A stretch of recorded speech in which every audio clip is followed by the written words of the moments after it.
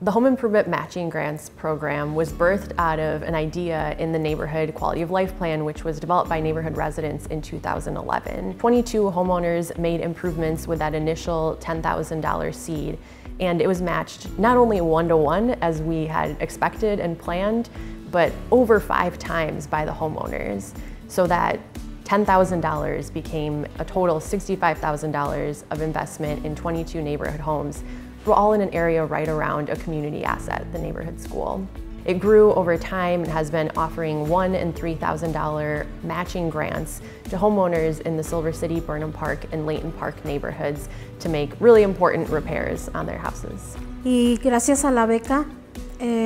hice mi porche más grande, hice un jardincito enfrente de mi casa, puse árboles para que se vea mejor y me parece que estuvo muy bien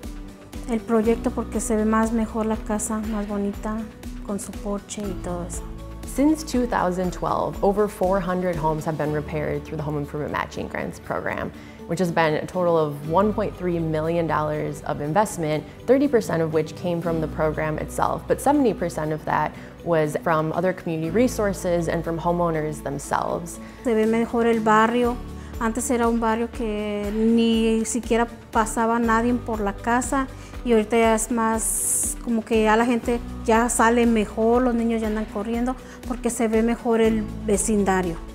It has meant that an individual home gets to have repairs, that quality of life improves for one family, but that can often ripple throughout our community. That one home connects to another home which also made repairs, and collectively it's improving neighborhood appearance, it's improving community connectedness, and it's improving quality of life, health and safety for our community at large.